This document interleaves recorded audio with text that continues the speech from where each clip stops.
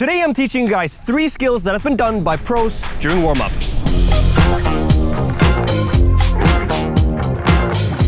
So why would you want to learn these skills anyway? It's not like you can use them on the field. Well, ultimately, it will give you better ball control and you'll get to know your body better. Also, it's a good way to stand out in a warm-up, or if you get featured in like a YouTube compilation or something. Or if you're like me and you just want to have fun. Alright, so let's just jump straight into it with number 1, the reverse toe bounce, which is exactly what it sounds like. It is a toe bounce, but it's in reverse. So a toe bounce looks like this, and a reverse toe bounce looks like this. So all you need to do is kick the ball up to your side, and then you're gonna cross your legs and put your foot on the ground and anticipate exactly where the ball is gonna land.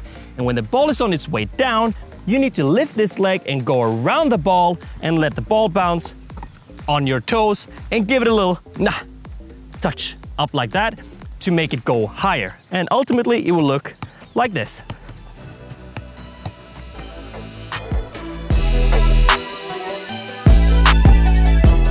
And number 2, we got the knee stall, which is in theory possibly one of the easiest tricks out there, but when you try it out, it's harder than you think. All you need to do is keep your knee and your thigh level at all times, and that in and of itself is pretty difficult because your standing leg needs to be stable at all times. And when you're in this position, all you need to do is place your ball on the knee, and there you have it. That's the knee stall. So all you need to do now is to learn how to get it from foot stall up to a knee stall. And if you want to learn some variations like that one, let me know in the comments down below.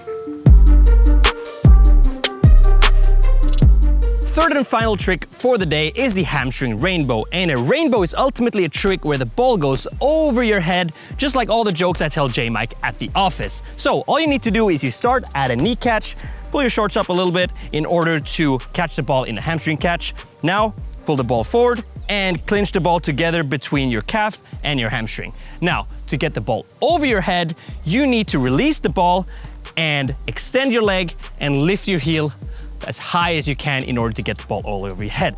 Okay, so you start with the ball in between your knees, you get your shorts up, put the ball in front of you, clinch the ball between your calf and your hamstring, release, extend, and lift your heel up, and that is how you do the hamstring rainbow. Easy, but impressive. So that was it for this video. I hope you guys enjoyed it. And if you did, leave a like and a comment down below on what trick or what player we should cover in the next video. Don't forget to subscribe with the bell notifications on and check the playlist here down below. And with that said, see you guys in the next video.